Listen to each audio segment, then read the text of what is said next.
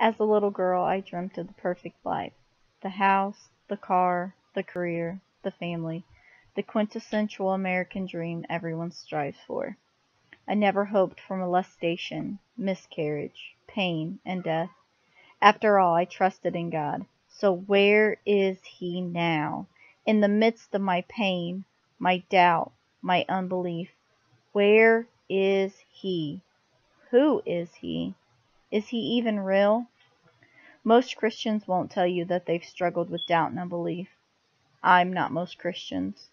I've been where you are, riddled with pain, wrestling with doubt and unbelief. I've been passed over and looked down upon by people, many who said they were Christians. But through it all, the pain, the doubt, the unbelief, something drew me back to Him. Take this journey with me.